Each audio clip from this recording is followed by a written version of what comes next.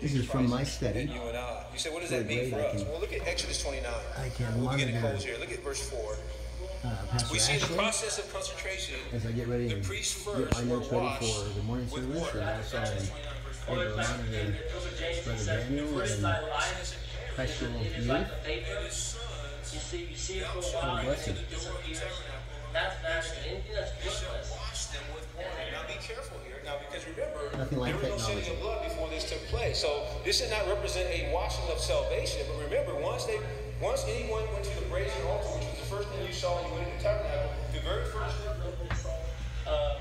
By the way the word vanity is contrasted, how do we know that he wanted nothing to do with that? their consecration to the Lord, not their salvation, but their consecration to the Lord. Pretty cool, huh? It's a process of dedication and a process of sanctifying themselves